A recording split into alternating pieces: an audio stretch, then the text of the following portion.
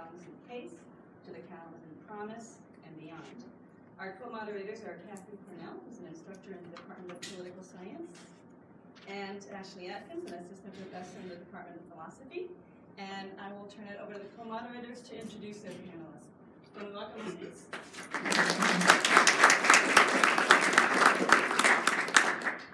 So welcome everyone to the Ethics Center's panel on educational equity in Kalamazoo. Educational opportunity, while often embraced as essential to individual human flourishing and effective civic and political participation, is not recognized as a right at the federal level nor in our U.S. Constitution. As a nation, our commitment to public education is recognized in all 50 state constitutions, but the how and the why, i.e. the foundation and the justification for our commitment to public education, varies widely from constitutional provisions that stress, right, and I have some models, right, for us to look at up here, right, from constitutional provisions that stress how public education is essential for the preservation of the rights and liberties of individuals and or is essential for good governance.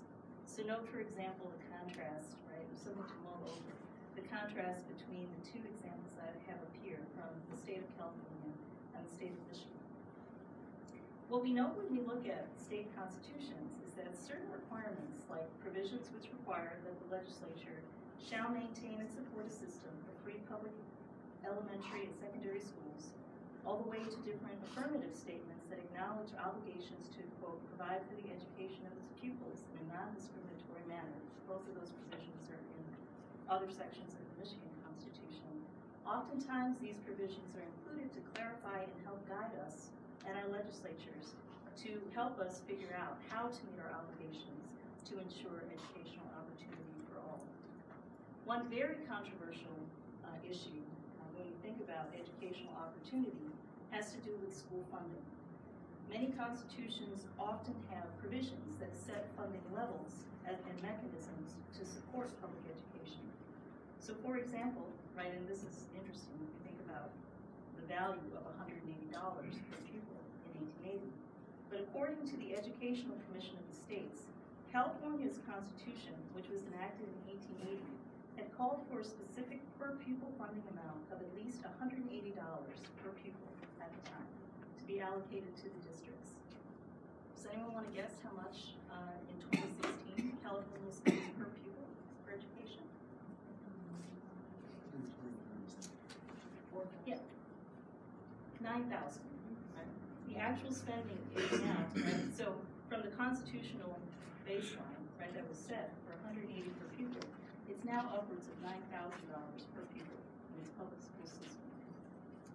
In a recent study commissioned by the state of Michigan to examine and identify the amount required per pupil to educate students in order for each student in our state to become proficient in accordance with Michigan state standards, the estimate that was provided by that study to accomplish this task was $8,667 per pupil. When this report was unpacked and investigated by several media outlets, including NPR, looking at the implications of this study, it was noted that the actual spending levels in Michigan, right, per pupil range from, based on the district, $7,300 to $8,000 per pupil. And one of the conclusions of the study was that we needed more vertical equity, i.e. to really focus on the different needs, the differential needs of different students, in order to ensure that investments were adequate to help students with larger educational needs, to help them meet proficiency standards. To add even more to the mix, our federal and state courts have often been the locations to address conditions that are inequitable, to ensure, under the 14th Amendment, that we have guarantees to equal protection under the law with respect to education. Last Sunday, right, just last week, Linda Brown, the student who was at the center of the 1954 U.S. Supreme Court case, Brown versus Board of Education, had passed away. Right? And this individual became at the heart of the groundbreaking case that centered around a 9-year-old attempting to register in Sumner Elementary School, an all-white elementary school near her home in Kansas. In that particular case, the majority had held that when we talk about equal opportunity with respect to education, the Chief Justice Earl Warren had noted that it is doubtful that any child may reasonably be expected to succeed in life if he is denied the opportunity of an education. However, such an opportunity, wherever the state has undertaken to provide it, is an opportunity that must be made available to all on equal terms.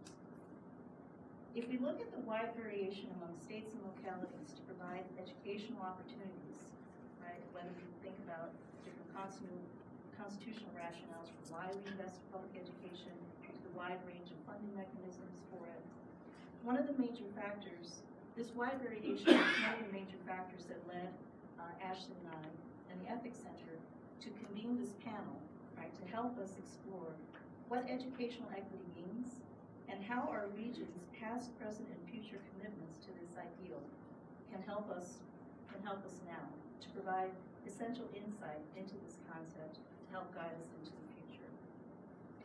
What are the major dimensions of educational equity? Well, in our region, one common view of equity that's often embraced is demonstrated in this following slide, and there are many different versions of this graphic available.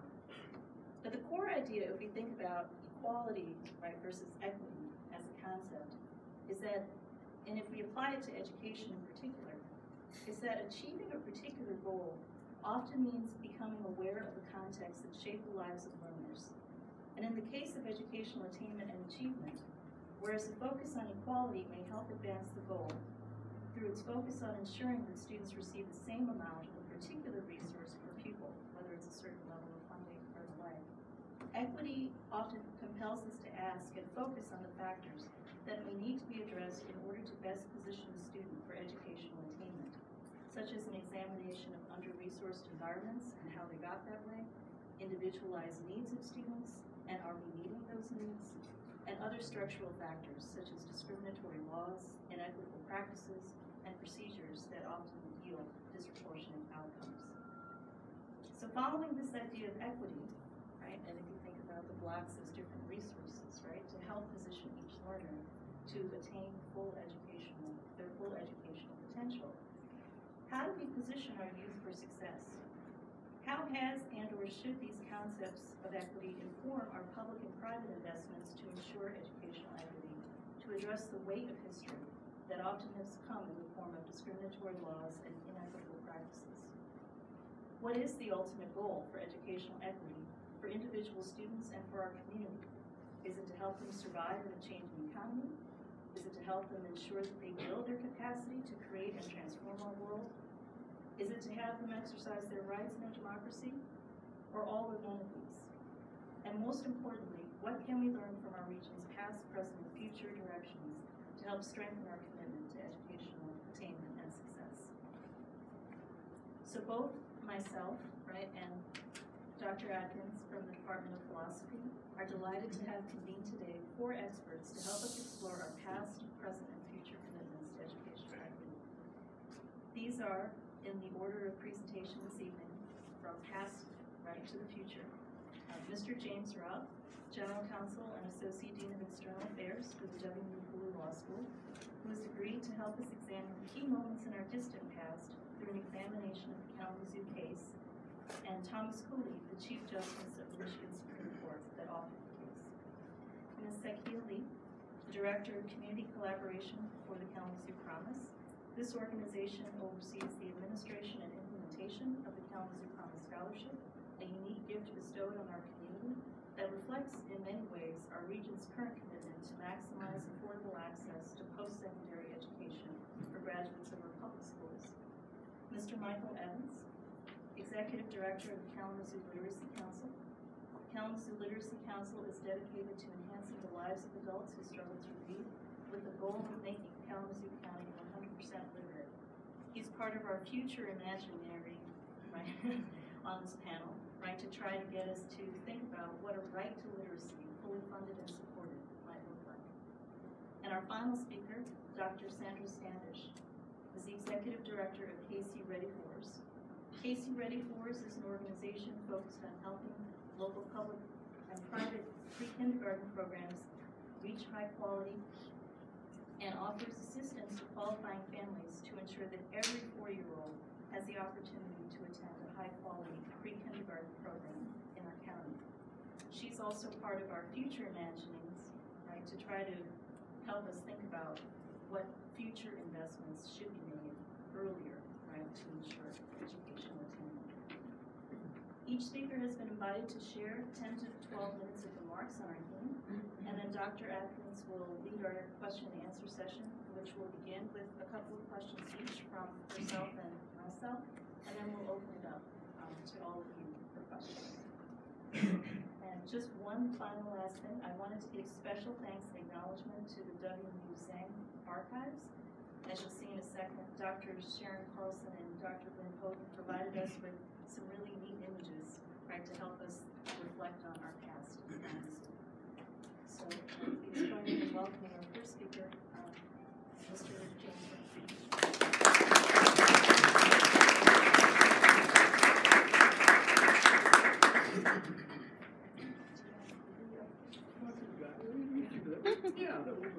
Hi everyone, good evening. I'm Jim Robb from the law school, and it is an honor to have been invited by the Center for Study of Ethics and Society to speak tonight. And obviously because we're looking at educational equity from the Kalamazoo case to the Kalamazoo Promise Beyond, I suppose it's best to start at the beginning, right? So we'll do that.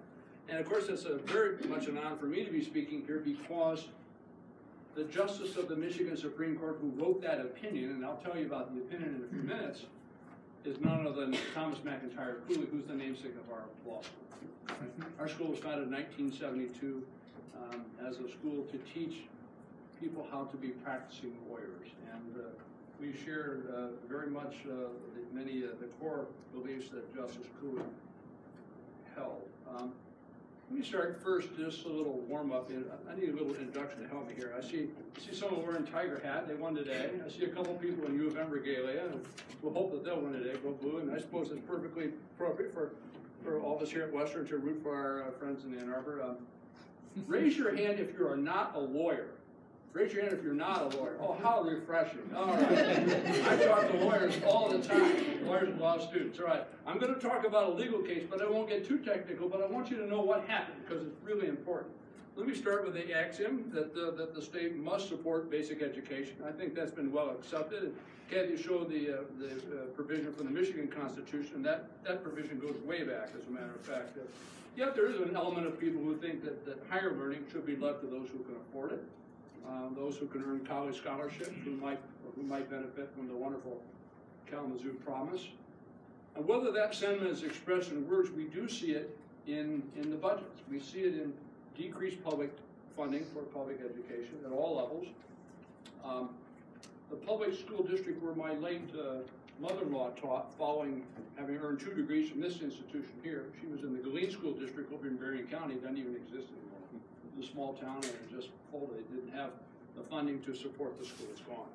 It's gone. It's a shame. It's a lovely little district. And meanwhile, the state appropriation for higher education is decreasing as a percentage of university revenue, which requires greater reliance on the tuition dollar, all right? And while putting more pressure on the universities, of course, then to provide scholarships. All the while, we sometimes hear, we certainly hear it in legal education, that knowledge or education for the sake of knowledge, for the sake of enlightenment, may be wasteful. Rather, students must be immediately employable, immediately prepared for an occupation, or else the education might not be worth the cost. All right? We do hear that sometimes. Why teach art and music when math and science and engineering are so important? Why study Greek mythology when the future lies in technology, one might say. Some people say. Students need jobs, not enlightenment. Some say. I disagree. I want to have people who can think, who can read, who can write, and know things. And I would also ask, what happens to students whose abilities, students who have ability, but whose families aren't rich, right? Or don't earn scholarships?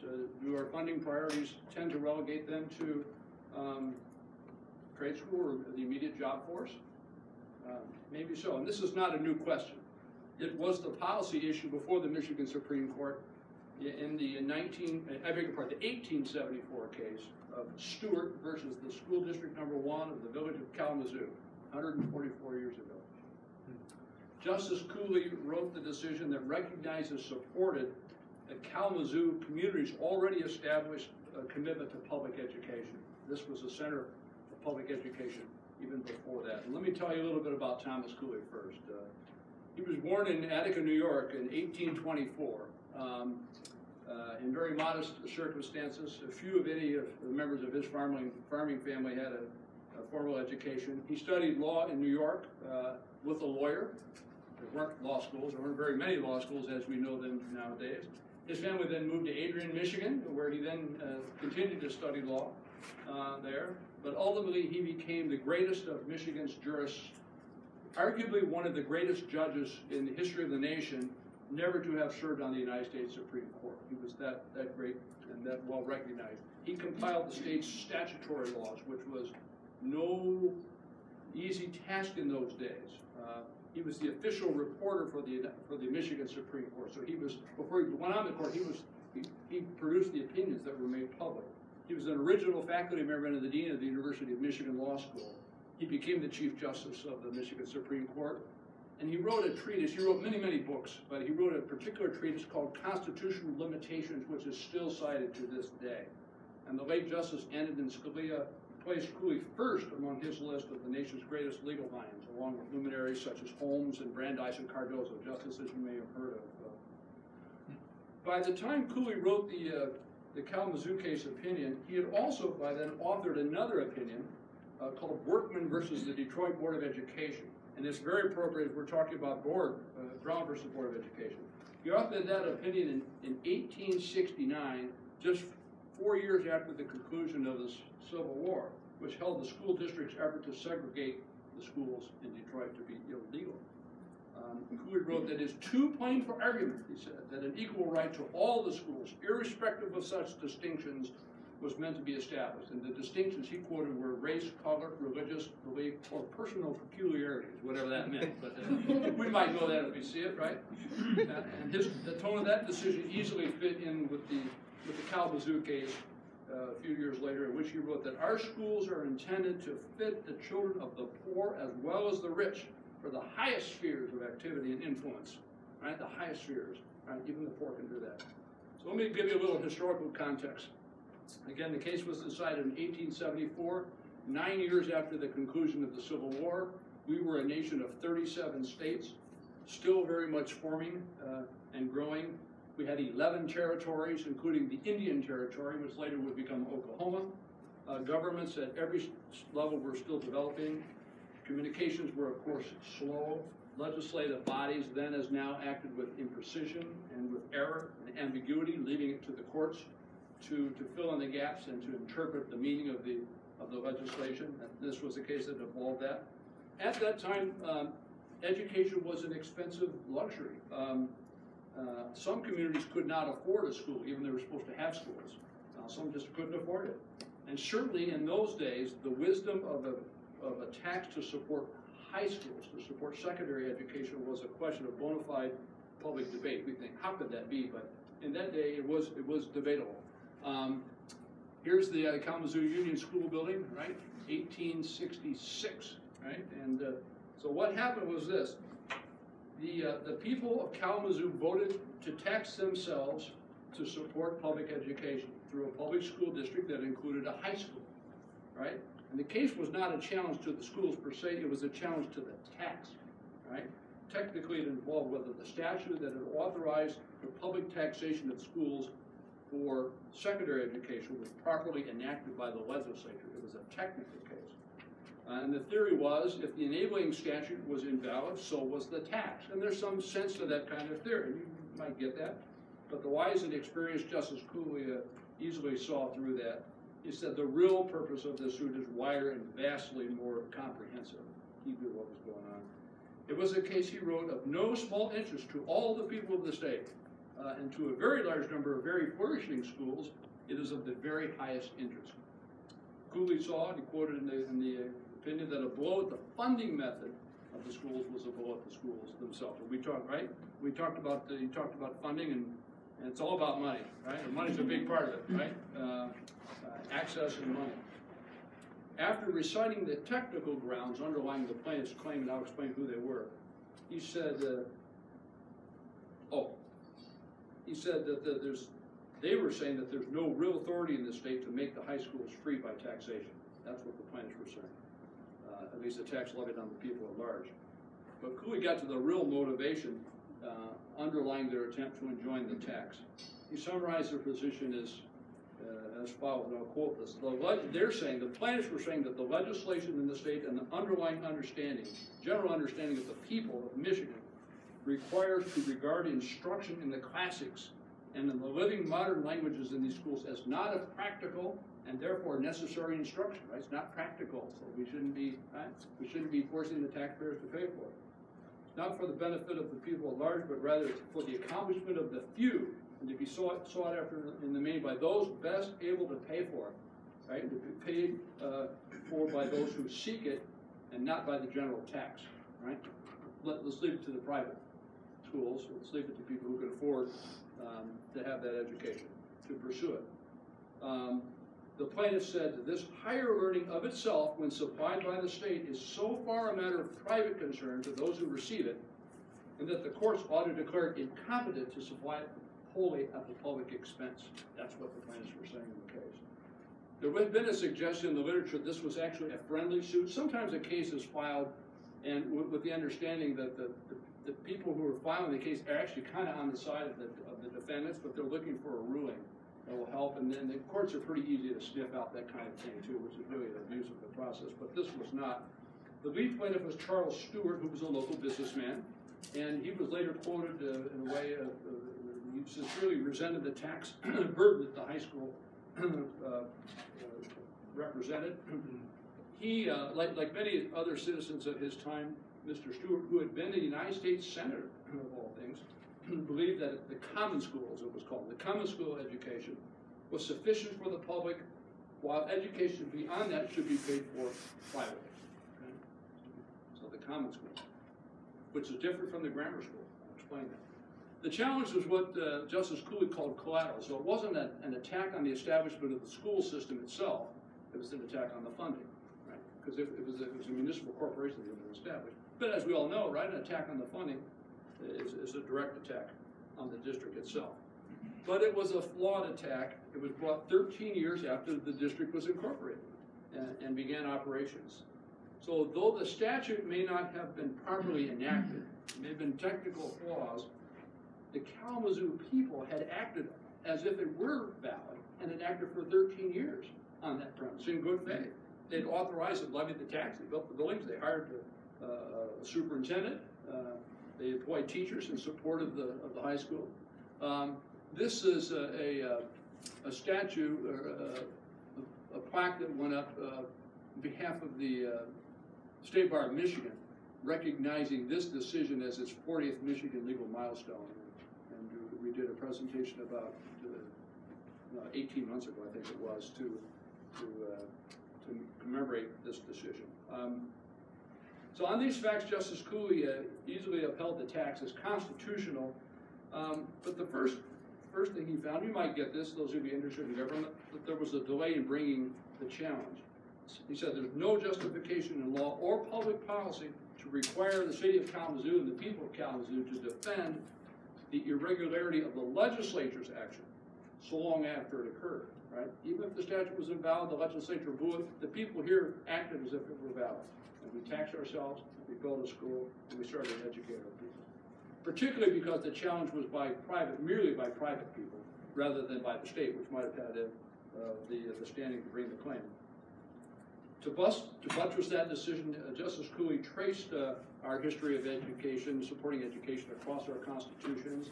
And in the first slide, you talked about where the schools and the means of education shall forever be encouraged. That's in our Constitution, but that actually goes back to the Ordinance of 1787, part of that. And various subsequent constitutions and statutes authorized public education.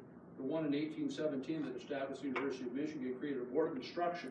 It was clear that empowered the establishment of colleges and academies and schools and libraries, coupled with the power to tax. Later statutes provided not just for the common schools, but also for the grammar schools, which gave instruction in the classics. In other words, college preparation. Cooley found evidence of that same system in the later constitutions of 1835 and 1850. including how French, German, and Latin were encouraged to be taught, right? That was not in the common school, that was college prep. And so he said clearly the general state policy is in the direction of free schools in which education at their option, the elements of classical education, might be brought within the reach of all the children of the state, so long as the people are willing to pay for it, which the people of Kalamazoo were. He knew that many municipalities were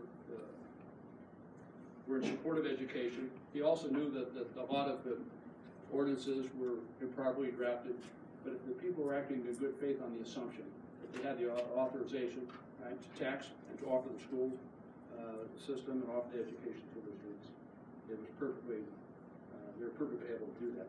This particular case has been cited in 63 other later opinions, including by the United States Supreme Court, by 5 opinions of the United States Court of Appeals, by courts all over the country, including the Dakota Territories, which cited for the very same principle. The highest court in New York said that it stands for the public education is not merely for the wealthy. So in sum, this case is authoritative on the question of constitutional validity of municipal actions, but more importantly, for our purpose, it ratified the efforts of the people of this community to educate their children and to set the foundation for the continued development of this community as a leading center of education. Thank you very much.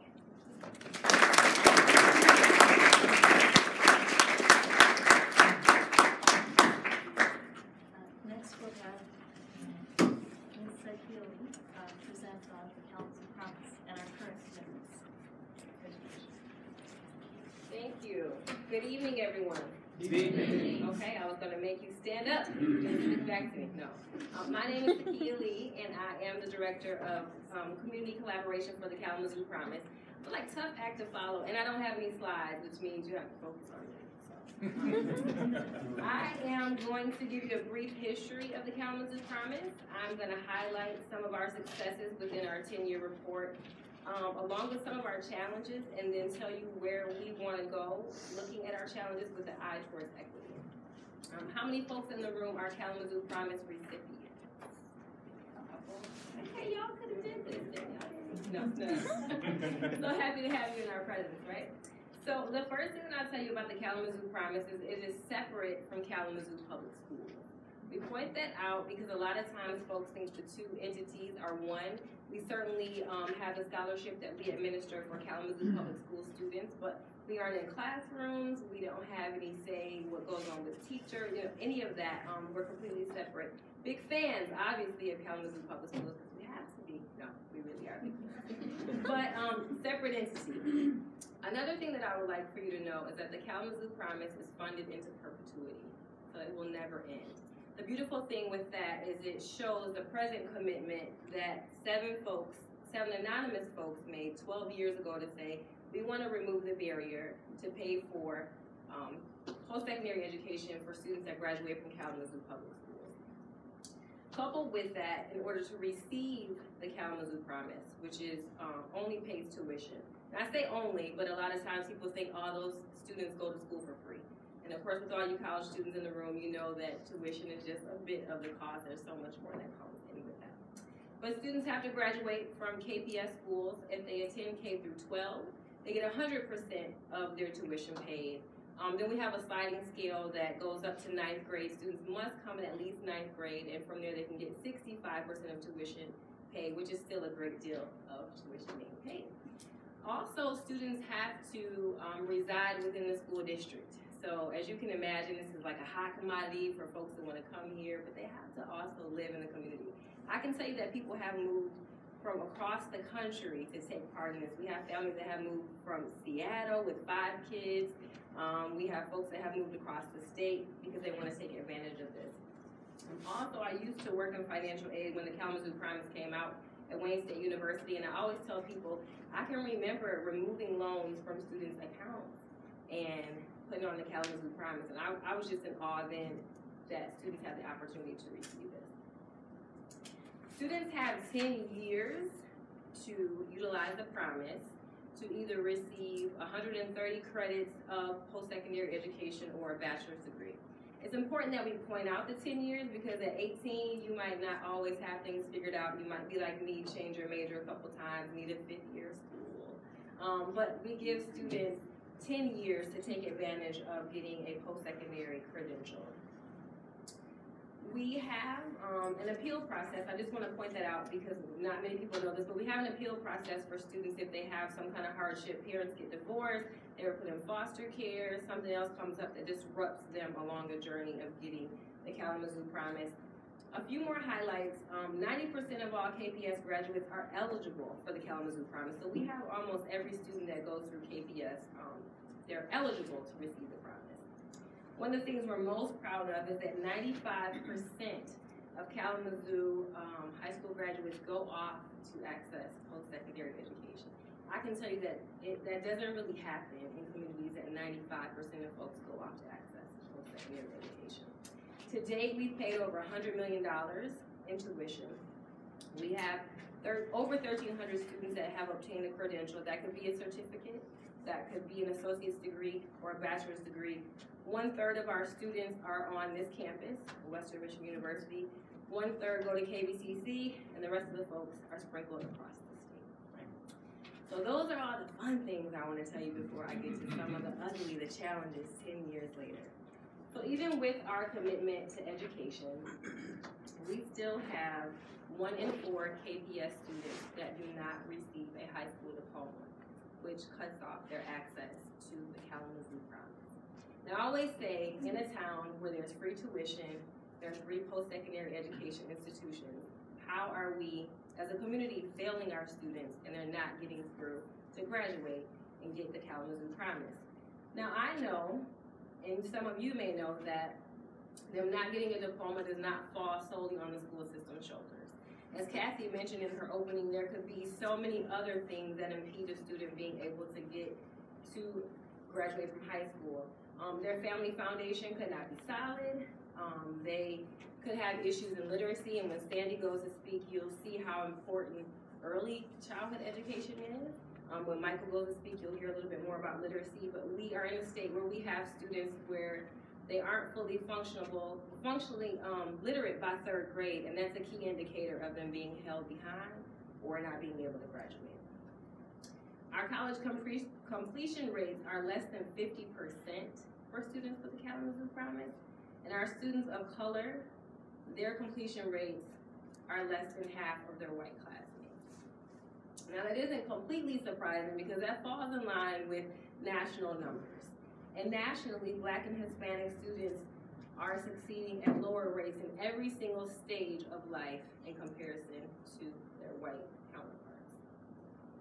Another one of our challenges with the 10-year report is that we didn't have a coordinated effort to have Kalamazoo Promise students access or go into careers immediately after they receive the Kalamazoo Promise. It's nothing like getting free tuition, graduating with, say, a social work degree, and then finding that you're still on your parents' couch because you couldn't find a job. And so we certainly want to prevent those types of things from happening. And then, while we had community partnerships, they're very widespread, and for the longest time, we only had 2 folks in our office. So I want to say they have done a phenomenal job, Bob Jordan and Vaughn Washington. They did a phenomenal job, and if you can imagine 2 folks trying to administer millions of dollars every single year and make as many community connections that they needed to, it was nearly impossible for us to have a coordinated effort. Also, coupled with that, we have a large population of students that have attended a higher education institution and then stopped out. And we had no formal re-engagement plan to say, hey, you've got 7 more years left, you've got 3 more years left, how can we help you achieve a credential? As Kathy pointed out earlier, we saw that the students, the equity versus equality, the students standing on the different little stools, many of times we've seen that, we saw this, and oftentimes we've seen it with the fence in front of it, folks nodding their heads, they've seen it with the fence. Well, the reality is where this person is on the stool with 2 steps, we really have folks that are, 10 steps ahead, 10 paces ahead of other folks. We have some folks that are just getting their face up to the fence, and we have some students that are clearly being left behind altogether. What we have to do is get to a point where there's absolutely no fence. The Kalamazoo Promise is just one entity to remove one barrier for students, but again, a scholarship is not going to solve all of their problems. They're going to need so much more support. As I pointed out before, we're in a community with 3 higher education institutions. There's free tuition. There's over 600 nonprofits in Kalamazoo. I feel like you can't take a jump without running a nonprofit around here, right? We have to be able to start to bridge together nonprofits. We just had a conversation when we first came in the room, like, I need you to come to this, and then you're going to come to that. That's what it's going to take in order to get all of the support and resources that our students need. What we did internally is we decided to move beyond administering the scholarship in order to make sure that that fence is removed, the students are actually in the playing field, that students and families are in the playing field. In order to do that, we've built better bridges with our community partners, so that's where my role comes in, to look at those students that are underserved, to look at what resources do our Black and brown students need in order to succeed that their white counterparts are getting. Is it more tutoring? Is it, are they missing like some basic life needs where a program like Communities in Schools or someone else can step in and get the resources and support? I have some colleagues in the audience, so I'm going to talk about their roles as part of our expansion. I have Sarah Clark here, who is, raise your hand, Sarah. She didn't know I was going to do that. She is our Director of Business Collaboration, and so she is on board to work with our business partners to develop that relationship and to look at internships and externships and apprenticeships for our students. We have Angelita Aguilar. Raise your hand. Hi. No, I'm joking. She is on board to look at how do we re-engage those students that have disappeared, that 1,200 that we have that have stepped on the campus and they're no longer there. Also in the room, we have Isabel. Isabel, what's your name? McMullen, that's embarrassing. No. Isabel McMullen is one of our researchers. So we have 12 years of data, and we need somebody to slice and dice to be able to look at like what was going well, where were there some gaps, where can we look and see. We have a bunch of surveys coming out for students, so we have expanded internally. The thing is that our team of 7, along with 7 anonymous donors, will never be able to figure out all the resources and supports that our students need. We have to get the community to see that the Kalamazoo Promise is something special. Kalamazoo has always been dedicated, as you can see from Rob speaking, to making sure that students have more than others. Really, it's been monumental. But for us to figure this out, we have to have the community see their role in saying, we want Kalamazoo Promise students working in our offices. We want Kalamazoo Promise students to be tutored by our students. We want the community to really grab hold of these students so our numbers can change. So that is all I have.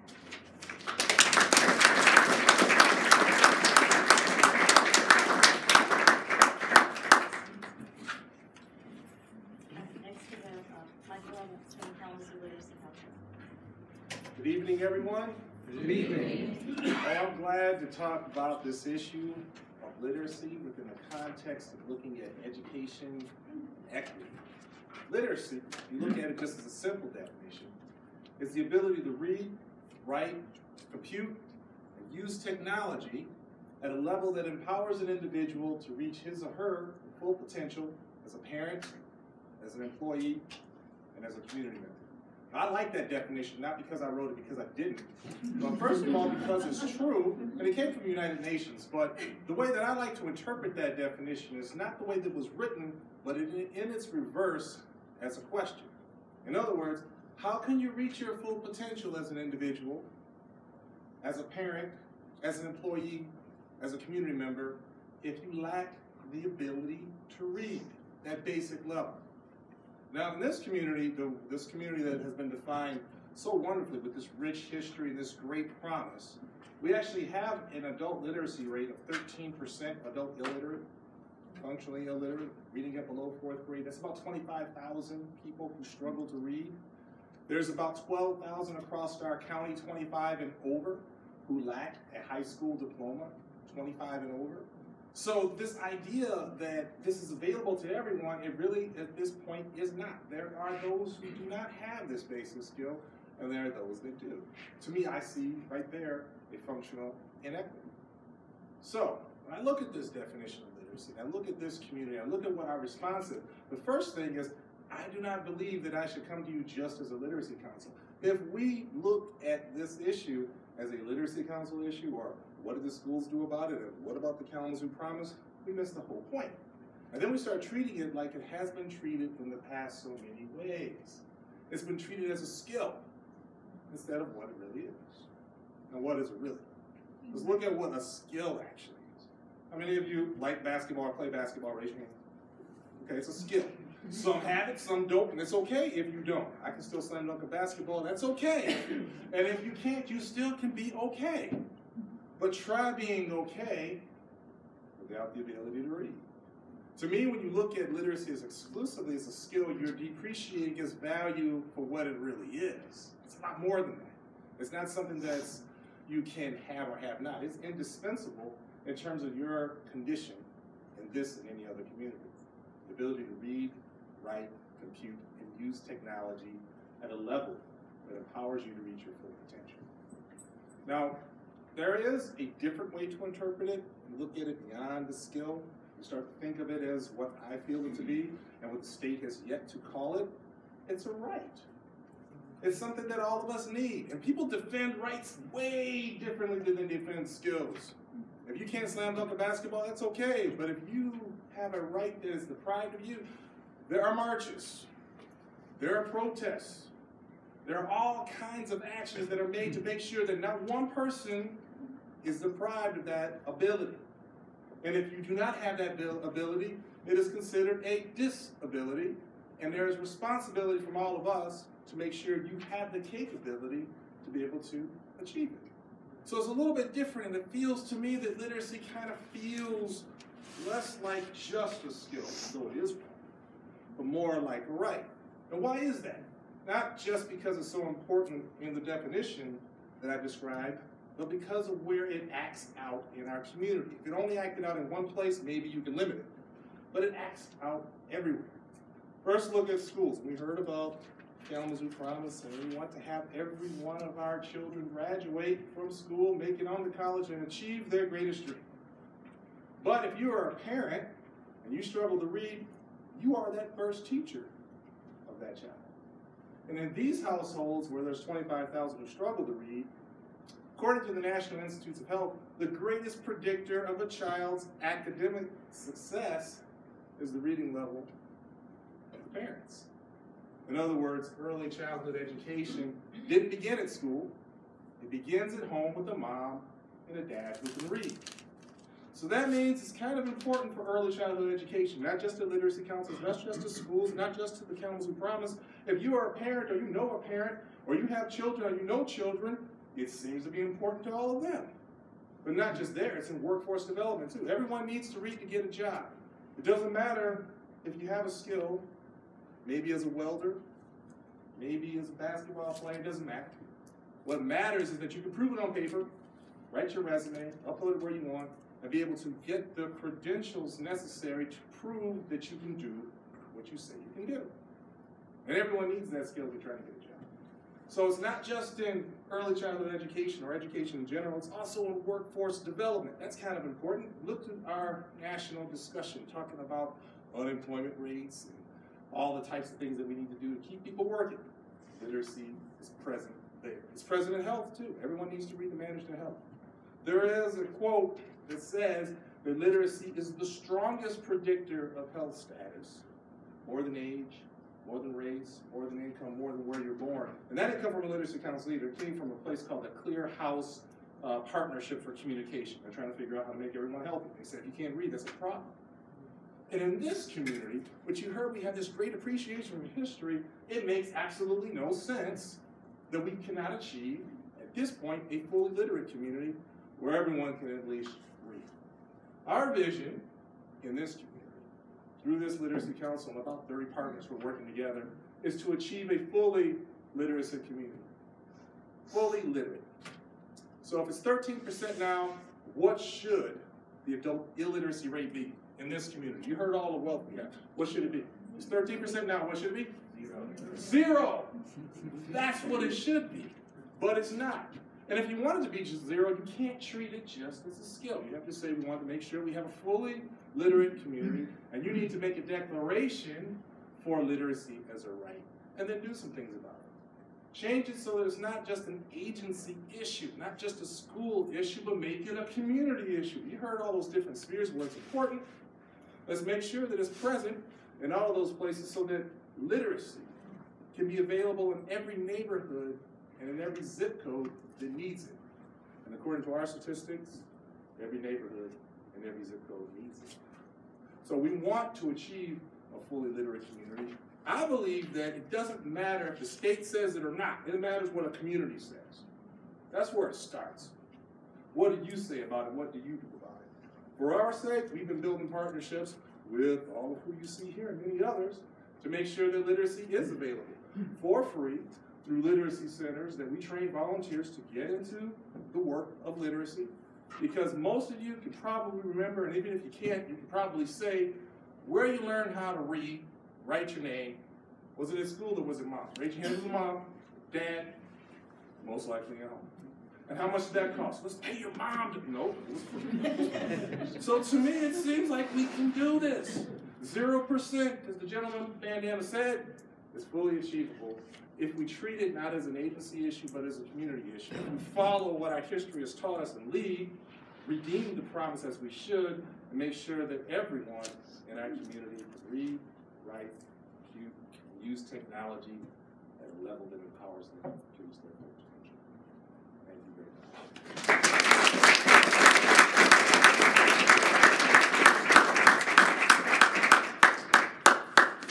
Last but not least, we have Dr. Stanley to continue our imagination.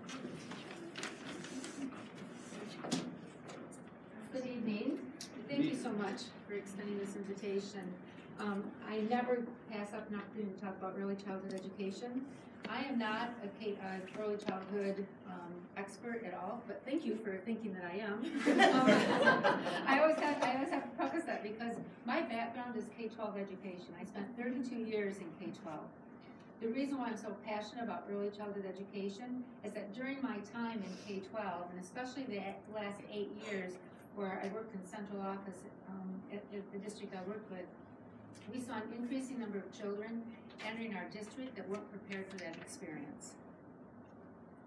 And it had nothing to do with how they enrolled in the school. It didn't have anything with how they were welcome or the support that we provided them. It really had everything to do with their early childhood experiences, what they came to us with. And children don't pick their parents. Children don't pick the environment in which they're raised. But I can tell you that every child that I've ever worked with has potential, and we wanted every child to succeed. And so during my time at Comstock Schools, we focused a lot on early childhood education. And then when I retired in 2011, Casey Ready Force was just getting launched.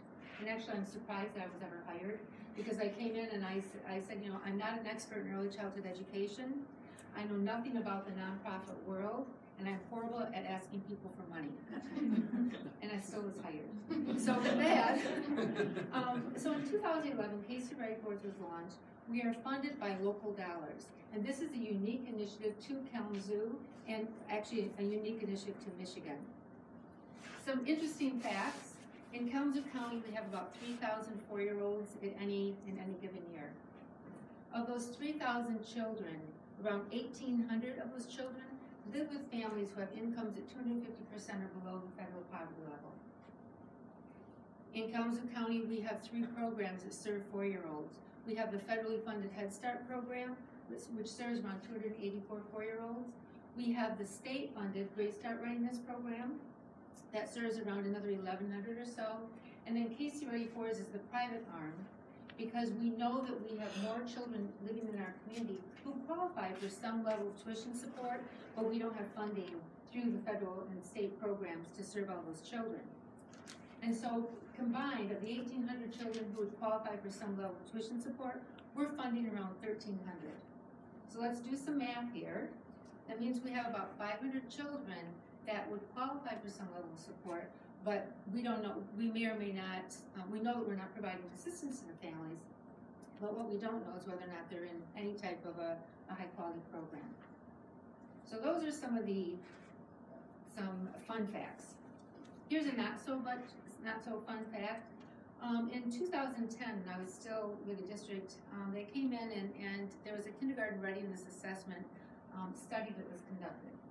Around 56% of the children living in Kalamazoo County actually were assessed to be ready for kindergarten. That means that about 50% of the kids entering kindergarten in this community aren't adequately prepared. Now we knew that, I knew that from working with the children in the district that I worked with. But that data kind of told us that yes, you know what, there is something that we need to do, and we need to address this concern. The other thing is that in 2010, when we said that there's about 50% not prepared, remember that there's always going to be a need because we have a new group of 4-year-olds every single year. So as we look at are we moving a needle for these kids? We are for when we work with them, but again, we have a new group coming in every year. So what Casey Ready For's does? 3 things mainly. We provide tuition assistance to qualifying families. So for families who qualify for Head Start or GSRP and there's not enough slots for those children, then we can come in and provide tuition assistance for those families. We also try to reach those families that are considered ALICE households. Those are families who are working, but they are not working in occupations that pay a living wage. And we have a significant number of families within this community who fall within that income bracket. So we provide tuition assistance. The second thing that we do is that we work with licensed private providers, one who is here tonight, in helping them reach and sustain standards of high quality under Michigan's Great Start to Quality system. It's not enough to make sure that we're helping families get their child enrolled. The equity piece, we need to ensure that every child that is enrolled is receiving a high quality preschool, pre-kindergarten experience. And so what we do is we provide, we purchase the curriculum, we provide all the professional development, we have family engagement activities, we provide, which I'll talk about in a minute, ongoing supports so that the providers can really help the children in any way possible be successful. Right now, when we first started in 2011, we worked with 5 private providers. Today, we're working with 56 located throughout Kalamazoo County. So tremendous growth in 7 years. And then the third piece of the work that we do, and both Sakia and Michael have referred to this, is making sure we knew early on that as a private provider that we could never provide all of the supports needed in isolation of working with other providers in this community who also support young children and families. And so we've been very intentional about connecting with other nonprofits, other organizations that also support the same population that we're supporting. So for example, some of our partnerships. We saw early on 2 areas of concern that we're seeing with kids. Absolutely, literacy is a huge concern. When children aren't exposed to words, when they don't come in with strong language development, they are struggling readers right from the get-go. And so we're really focusing on literacy. Our partnerships with Kalamazoo Public Library and other libraries throughout the community. We partnered with Western Michigan University's speech department because we wanted not only to be more intentional about expanding vocabulary development with children, but we also wanted to make sure that if children were coming to us, that whether they had some kind of speech, language, or hearing concerns, that we were addressing those issues early on. And so we partnered with Western Michigan University's speech pathology department. It's a win-win. Their students are getting clinical experience by coming in and conducting screenings. We're getting information about what kinds of supports and services the children need. So that's one of our partnerships. So literacy is one issue, and you know it's really important when we talk about reading, but not every parent reads, and so we've expanded that. What we're trying to say to parents is that it's not just that you need to read, because I've never had a parent who said to me, I can't read. I've had lots of parents who've come to me and said, you know, I don't get this math, but they don't really confess to not being able to read. But what we're saying to parents, read, write, sing, play, and talk. Everyone can talk to their child. Everyone can open up a book and look at pictures and talk about pictures. Everyone can play with their child, play little vocabulary games. And so those are the kinds of things that we're trying to encourage with our families. So the other, as well as the literacy, but we also have a large number of kids who enter who've been exposed to some level of trauma. And that is a growing concern as well. And so we partnered with Family Children Services, and the clinical therapist is actually coming in and working with the programs, with children, with parents, to helping address those concerns earlier, prior to entering the K-12 environment. So lots and lots of partnerships. In fact, both Zakia and Michael were just talking about when we had our conversation about ways to partner. You know, one of the things that we're now moving into as well, when you talk about working with children, you can't talk about working with children in isolation of also talking about supporting their families as well. And so this is not our wheelhouse as far as the employment piece, but we partnered with Michigan Works because, as I mentioned, a large number of our families are either unemployed or underemployed.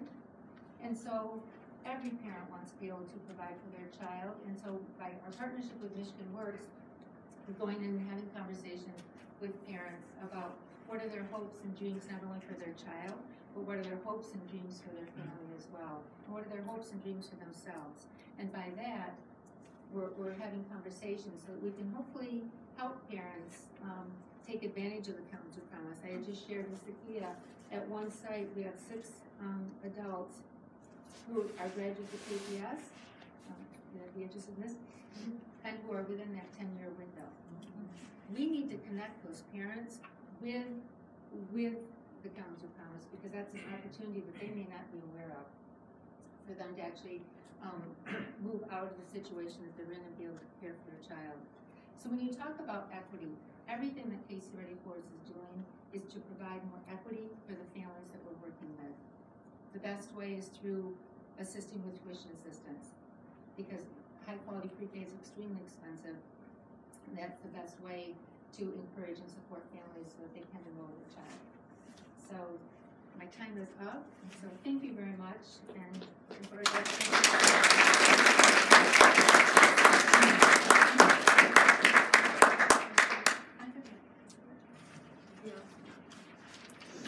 just to gather some energy. So I have a couple of questions. One is really a set of questions, so that's a cheat, but I'll begin with that. So if we're aiming for educational equity, how should we understand the right to literacy? You offered some remarks that were very illuminating, but I want to take this question in a slightly different direction than you addressed. So often defenders of the right to literacy defend it as a right for children.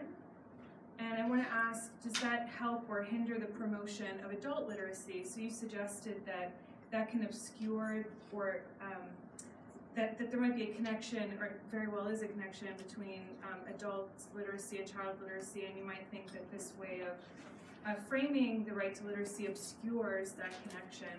But might there be advantages to framing the right to literacy in this way as a right for children? Just last March, Representative Darren Camilleri proposed that the right to literacy be enshrined in the Michigan State Constitution.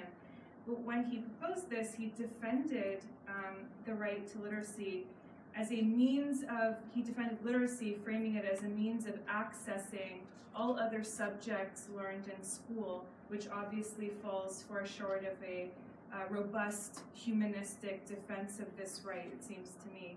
So is that simply a strategic defense, or is that a sign that we don't understand, or we're at least understating what we're fighting for when we're fighting for the right to literacy? And recently, Public Counsel, which is a pro bono law firm, they've recently filed a complaint against the state of Michigan on behalf of students in separate and unequal Detroit schools, arguing that literacy is a constitutional right, and they framed it as being essential to democratic citizenship and to one's flourishing in both the private realm and the public realm. So that's obviously a much more robust conception of literacy But the response to their argument has been that to be literate, to make use of literacy, requires nothing short of education. And there's no constitutional right to education. So given some of these complexities, I want to ask again, how should we understand the right to literacy if educational equity is our aim? That's a very good question. For me, at least, is literacy applies to everyone, regardless of whatever age you are, wherever you live. It applies to everyone. But the response, the way that it seems to be framed in this discussion, is usually through some legislation or constitution, when in reality, we actually could take action to make it happen on a local level. That's how these things actually start. There was something called the Declaration for the Right to Literacy. I got hired August 2nd, 2010, and then in September, a month later, there was this thing called the Literacy Scroll traveling all around the country, and then it eventually ended up in Kalamazoo. So I'm brand new to this job, and the scroll comes in, and we had the mayor and the Chamber of Commerce, we had the library, we had the NAACP. They said, we're going to do this great thing called literacy. We signed the scroll and it went off. But I went back and looked at this thing. It actually was a very robust statement of what a Declaration for Right to Literacy looks like. I took it seriously, then we signed it, and I've been reminding people ever since that what we really said is that we are not going to look at it and wait for a state. We're going to look at it and take it on as a community level. So literacy applies to children and adults, but it most likely is going to be impacted if we're taking it to the neighborhood level. It should be discussed at your city commission, which we did. It should be discussed at your PTAs, which it should, your Board of Education, which it should. Every nonprofit that says they are providing any type of instruction of any kind, they can take action as well. And once that actually happens, eventually, maybe there will be some codification at a legislative level that says we can actually do something about it. But by that time, we actually have practices that work. We believe literacy should be available in every neighborhood. That's why we have literacy centers at a homeless shelter, 2 low-income housing complexes, 5 churches hosted. They didn't wait for legislation. So legislation helps. And when it's put together with children, I don't see how you separate them because they're all people and everyone needs to read, regardless of the level. So to make it very simple, I think that if we're addressing it as a community issue and we're not waiting for legislation, we're putting action on the ground in every neighborhood that needs it, and every neighborhood needs it, we're doing something about making a declaration to literacy a reality. Thanks very much. So I have one more question, should I ask? I can ask. Okay, so this is a question for the panel, and it's a question I'd like to put to the room as well. So we're in a historic moment when it's possible for some to conceive of teachers as performing the duties of armed guards. It's an easy question, not complicated. So what do you think this says, if anything, about the function of education and about what is already happening inside of educational settings? Do you see this as exacerbating a tendency that already exists, namely to think about educational spaces as spaces where order needs to be enforced? Do you worry that this kind of proposal or its implementation on whatever scale contributes toward making educational institutions more like penal institutions with all of the gross inequities that mark those institutions? Boy, you really wants to touch this one? Yeah. I will give my 2 cents because I think that's about how much I have. It goes back to what Sandy said about understanding the level of trauma that children experience. When I think about disruption in schools or classrooms and in teachers' roles, I think we really have to start looking at the level of trauma that students deal with when they come into the building. I went into a school about a year ago, and I guess it was like 9:05, and as soon as this young lady came in, she threw a shoe down the hall, and I was like, what kind of day is she having that she would throw a shoe down the hall, right? And then I had to think a little bit more from working with underserved and special populations of students. I don't know if she was hungry. I don't know if she had been abused. I don't know if she had seen her mother be abused, if she had even seen her mother. So the things that our students face, they come with this backpack of issues and problems. And to try and sit and learn with all of that, there's going to be some disruption. So we have to really look more at the social emotional state of our students as opposed to thinking that classrooms should be like prisons. We have to really look at the things that are impacting them and work on solving them first. I would say too, you know, some of the challenges that K-12 education is facing right now, this is not a K-12 issue. The school districts need to put in, you know, I think that school districts feel under attack that they are attacked right now. The issues, I think that this is a community issue.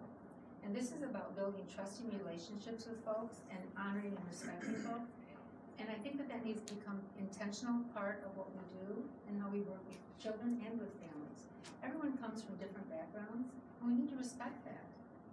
You know, and you're absolutely right. We have kids entering our school every single day that we don't know what their home environment necessarily is.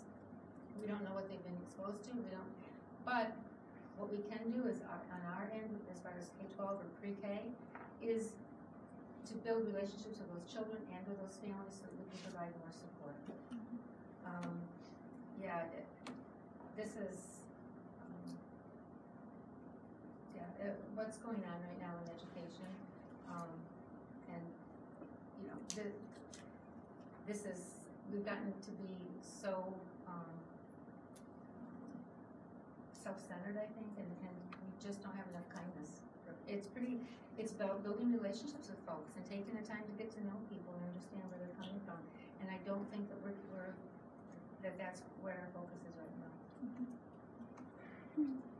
My 2 cents on, I grew up in Detroit. I knew people who've been shot, my mother was murdered, I've run from bullets, been stabbed before. I mean, these are things that you know, but that's not education. What you're talking about is something totally different.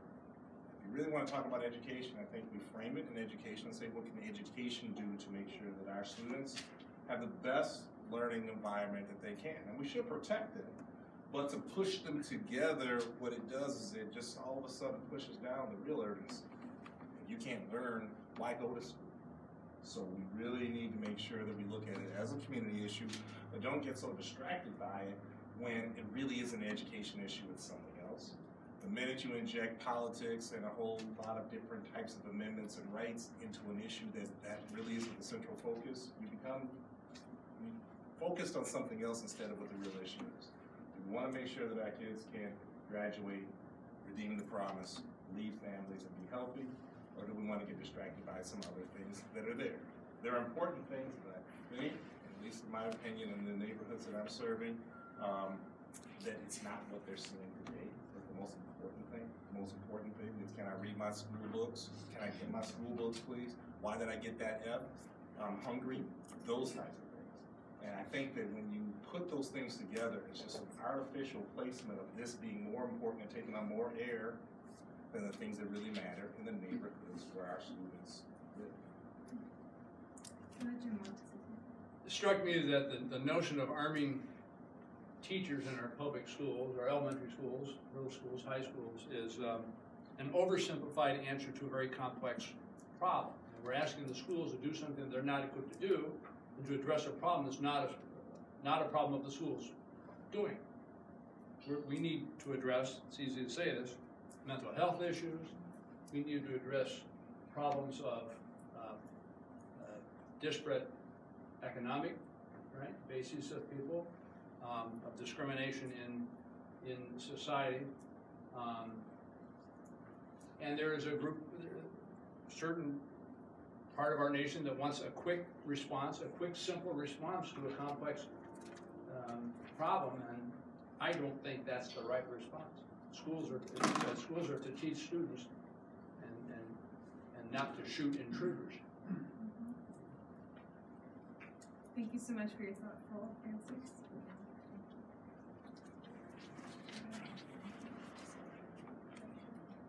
So I think we're going to be opening the floor to audience questions, and I'll be fielding those questions. If you've got one, just put up your hand. I'll make eye contact with you, and then I'll call on you as soon as I can. So would anyone like to start things off? This can also be open to our families as well, if you have questions for each other. So why don't we start with you? Go ahead. I have a question about, for We live in Kalamazoo, we promise, so it's here. So obviously, like you said, it was like a big, kind of a hot point for people to come to Kalamazoo to move here. What does that mean as far as like, is there any data about that working to displace folks in Kalamazoo? Is that something that y'all talk about at the promise as far as like, you know, issues of gentrification that are happening in Kalamazoo over the past 10 or 12 years? Yeah. Ooh, good question. Good thing my data person is here, right? I don't know of it displacing folks at any point. The one thing I'll say, moving here from Detroit, I found that Kalamazoo is segregated to me. I see heads nodding. So in terms of displacing folks, I mean, people still live in the neighborhoods that they live in, and so I don't know of any folks being displaced by it. Isabel, Jane? I was just saying, I mean, in years prior to the Kalamazoo Promise, wasn't Kalamazoo losing a lot of population? So I think like you're absolutely right. Yep.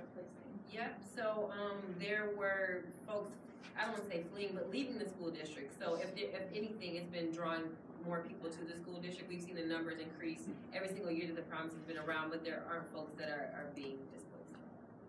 Yeah, very good. There's a question at the back of the room. Hi, my name is Dr. Janera Croom. I have a program called the Future Vet Program that I just launched recently, where I teach the youth here about the veterinary field, and I let them know about my time in the Army Veterinary Corps. And I just wondered, is there any room in this whole conversation for organizations that are not nonprofits? And if so, how might that be worked in? Because I always come up against that, and I mean, I understand that, you know, nonprofits are just a whole thing. But there are also not for-profits out here that are more, what's the word? Kind of another category, not totally for-profit, but they have a, what is it? Yeah, social entrepreneurs. Okay.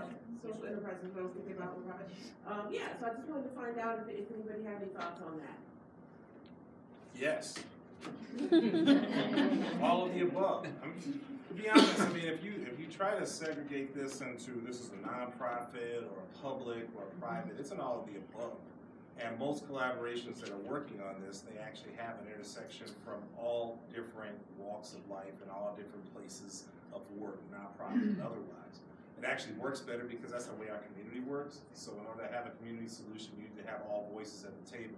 That being said, there are unique lanes that you might have in the for-profit lane that give you an advantage of how you speak. So for many in education, if you're a business as a for-profit, our job is to make sure that people are prepared to do what you are asking them to do from a standpoint of employment. So your voice from that perspective is very helpful. Show us what we need to do to help them to be better prepared as veterinarians or as CNC operators and so on. So they have a perspective because they are on one end of the spectrum. If they want to get involved philanthropically, that's perfectly fine as well. You still can write off tax deductions to nonprofits, and you can get involved because service is not isolated just to a nonprofit sector. You can serve from any place that you're at, for-profit, nonprofit, however. So it's all of the above, and everyone's needed. Yeah, and Michael stated that so well. I would just say echo. And when it comes to the promise specifically, and us looking at pathways, career pathways for students, most certainly. We work with the business sector, we work with nonprofits all the time. And so if we deem that a partnership would be really good to, you know, expose students to this, most certainly we would say we welcome you to the table. And I think, you know, you never know where a connection's gonna be made. Example, we were contacted by a local dance studio, and they wanted to partner with us. And so as we're talking, I said, you know, in addition to movement and exposing students to the arts, focus on literacy, and then we're doing a lot of work around mindfulness right now. So I said, is there a possibility that within that movement that you could do some mindfulness training as well? So you never know when those initial conversations begin, what avenue what path that will take. So.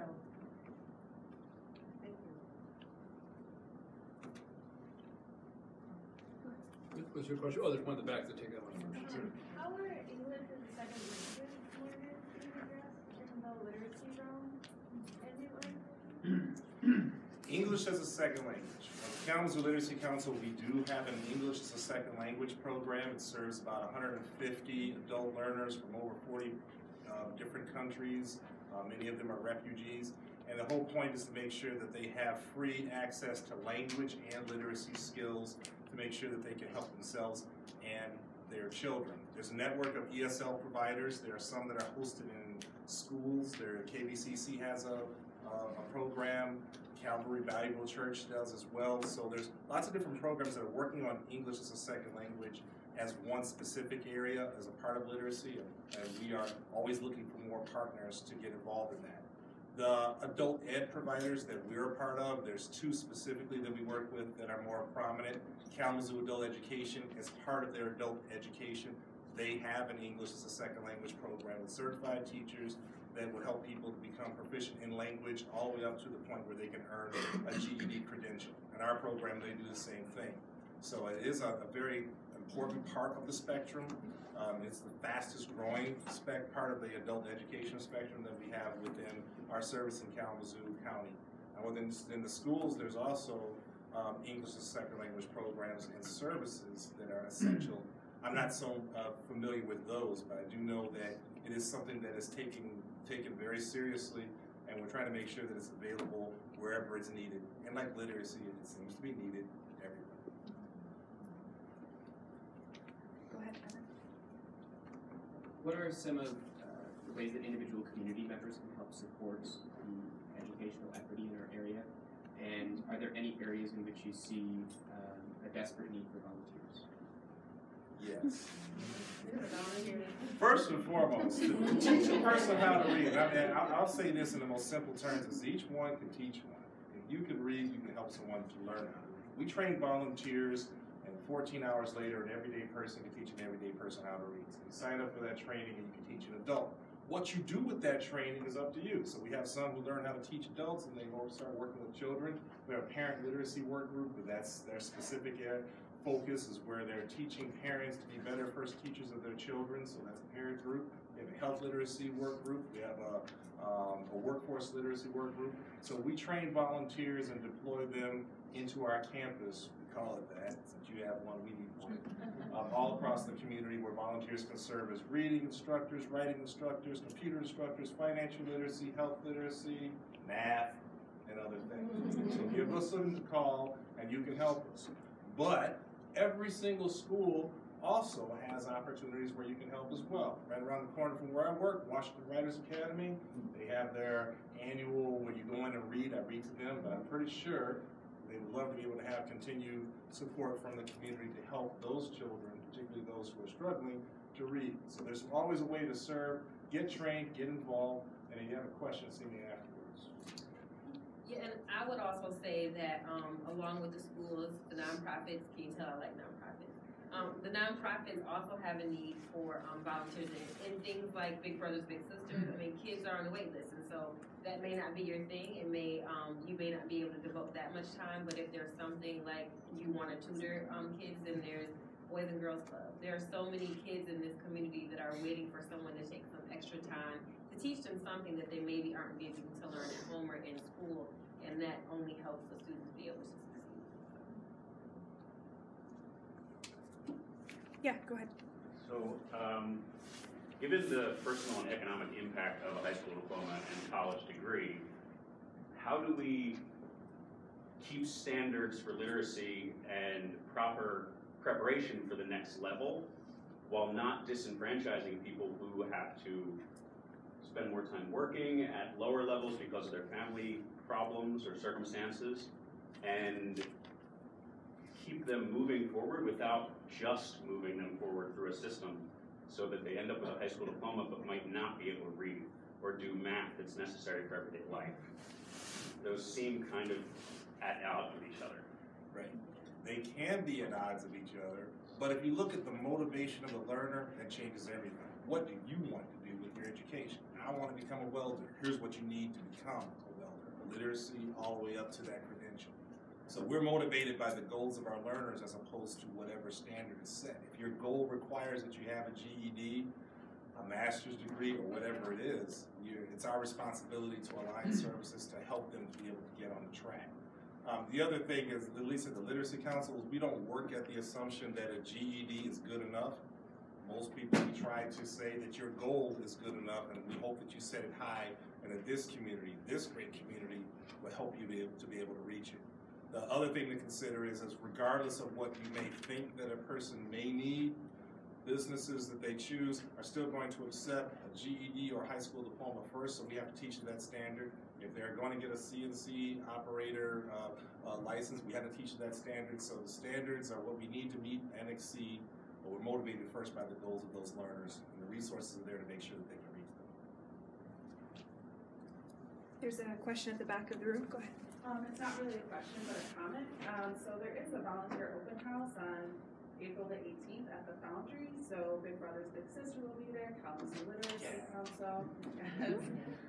So April 18th at the Foundry from 5:30 to 7:30 for anyone that wants to sign up for volunteer opportunities. So, Thanks so much. In the white shirt. I would just like to comment that Shared Prosperity Kalamazoo has a premise in Shared Prosperity Kalamazoo is a new initiative of the City of Kalamazoo, which is designed to address poverty and to make our community really more equitable. And I guess an observation and a suggestion about the many ways that we can sort of promote equity in education. I think a premise of Shared Prosperity Kalamazoo is that the healthy growth and learning of kids is really, we're not going to get anywhere near as far as we need to get without also promoting a more equitable economy, dealing with the poverty that exists and racial inequality that exists in our community, and also working with families to improve their security. And just looking at this as I am as a sociologist, education really is, the purpose is to prepare people to become competent and fully participatory members of their community and society. It so happens that we overall have an incredibly inequitable society, and that unfortunately pertains to our particular community as well. So we have a lot of work to do, and so with the new Shared Prosperity Kalamazoo campaign, which is just getting ramped up, there will be opportunities to become involved in complementary efforts, certainly working with the Literacy Council with early childhood, doing things directly in education is critically important, but they need to be complemented by other efforts. If your interest is also in economic development or many other areas that can help to work to address the actually very, very high poverty rate that we have in this great Kalamazoo community. Thank you for those remarks. I'd like to just make an observation about some of the comments earlier about the right to literacy. And I hadn't thought about it in those terms. I'm glad to hear that. And whether it's a constitutional right, well, maybe. Will we ever get to that through our legislature? And maybe not. But maybe it's a moral right, right? Or maybe it's a, let's call it a moral right. It's an avenue to social justice. From the law school perspective, you think, well, what are you worried about? But our law school is a school of opportunity. We offer education to all qualified candidates. We're not Harvard, our friends in Ann Arbor, Michigan, getting only the best and the brightest at the top, and there's only a certain number of seats. We offer admission to everyone who's qualified and meets the minimum qualifications of the school. And we get a lot of students who didn't always have the best undergraduate education or the best opportunities. And we have to give, at orientation, we give the Nelson-Denny reading test to our incoming law students. Everyone. Huh? Of course, words matter. You talked about words, and we are a literate profession. We get a lot of students who don't read so well. Now, a lot of them have had learning disabilities that they really weren't aware of. They got through high school okay, they got through college okay. We can do that, but we're able to sniff that out a little more easily because of the effort that's required in the reading, particularly in the first year. But we have a lot of students who need help, and what happens is, of course, if they don't get through, then they're not able to graduate and to serve their communities. And we're seeing in the law and the legal profession, there's an elitist mentality. It's been that way forever, and it's that way in the law schools. And we're in a fight right now with our accrediting agency about admission standards. Maybe some of you have heard about that. And what the ABA wants to do is to kind of have a minimum LSAT score, below which you can't admit a student. But guess what? The people who don't meet that LSAT score, by and large, are minority candidates, right? Minority students who can graduate and do perfectly well in the profession and go on to serve their communities. And we know from studies that the people in, let's say, Indian culture would like Indian lawyers, or people who are Hispanic would like to have an Hispanic lawyer. People who are African American like to have an African American lawyer. I feel more comfortable. It's true. The studies show that, and minorities are hugely underrepresented in the legal profession. And I could make an argument that if the minorities can't get access to legal education, they can't serve those communities where they're needed now. And it's becoming an issue in the legal profession. But to fight that, my question now goes to the rest of the panel and talk about particularly where we have parents who may be illiterate or not have the most in education. Do you find resistance to offering them assistance? Is there a stigma anymore, not being able to read? I don't know, but if there is, what do you do? Yeah, how can you help people? Like I said, I've never had a parent who's come up to me and said, I can't read. They'll confess to other things, but reading is not something that's, acceptable. Whenever we've talked to a parent about helping their child increase vocabulary development, I've never had a parent who wasn't encouraged and excited about helping their child once they knew what to do. We had a child 3 years that was 3 years old and not talking at all. And when our PAT educator was talking about how to increase vocabulary, the mom, once she knew that, like during dinner, you play games around what the food is and you have conversations, that parent wants to do that. I think it's more about just educating and meeting people where they're at, not necessarily saying to someone, you have to read to your child 20 minutes a day. You might have to talk to your child 20 minutes a day. We would encourage you to talk to your child 20 minutes a day. We might encourage them to look at a book and look at pictures for 20 minutes a day, but not necessarily reading. Well, the parents who come to us, in many places they will not admit that they can't read because that's not what they were asked to do and that's not what they're expected to do. You're expected to go to Michigan Works, be able to read your resume, write your resume, upload it where you want, and understand everything on it. So they're not going to say that. But when they come to us, they say, I can't read and it's been very difficult. It's been embarrassing. I feel stupid. I don't want my children to end up like me. So what can we do about it? They get directions from the school systems who are doing their best. This is the strategic plan for Kalamazoo Public Schools, and it says what you should do as an engaged parent. If your child is 4 or 5 years old, count the number of books read with each child each week. I can't do that, so they feel bad as parents because they can't read. So there is a stigma there. They're just not going to admit it to the places that are not ready to address the issue. I'd happen to believe that there's a building with learning in it, you should be ready to address the issue so they can talk about their own literacy needs in addition to their children's needs. That's why we talk to Michigan Works and we say make sure the literacy is there. That's why we talk to the Family Health Center, make sure literacy is there so they can talk about their literacy needs to make sure that it's not a stigmatizing event, because when they come to us, they've had a lot of other places where they're looked past and they have to bluff their ways through it by saying do anything else. And they also want to do what the school says. If they said read a book, they want to read the book. They don't want to fake it. Even though these other things are important, the speaking, the language, the singing, and all those things. They say, yes, I can do that, but they also want to be able to do these other things. Check my children's homework, but I can't read it. I feel like a bad parent, but I can't. You're not. You're just trying as best as you can. So for us, we think that the message for literacy should be out there. It should be public. It should be as public as the anti-smoking message. If you don't smoke, you know the message. If you do smoke, you know where you should smoke. It's that good. It's everywhere. Where's our literacy message? We don't have a literacy message that's pervasively, that directive, to ensure that everyone at least knows where you can go to learn how to read. And I'll just add both a personal and professional answer. Most parents, almost all of them really do want what's best for their children, like Michael said. They want to be able to help with that homework. They want to be able to read to their kids. They don't want to be able to not do what they need to succeed. I grew up in a home with a father that couldn't read. And so I know that while there was some shame and embarrassment, had he had the right tools, he would have been on board. It's just programs like Michael's didn't exist. The last thing I'll say is that Kalamazoo Public Schools have a Lift Up Through Literacy. It's an effort that involves children and their families.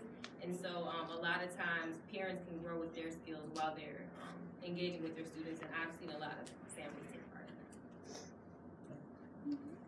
So we're about out of time. We should wrap up, but I want to thank the Center for the Study of Ethics and Kathy, all of our great panelists. Thank you for coming. Let's give everyone a round of applause.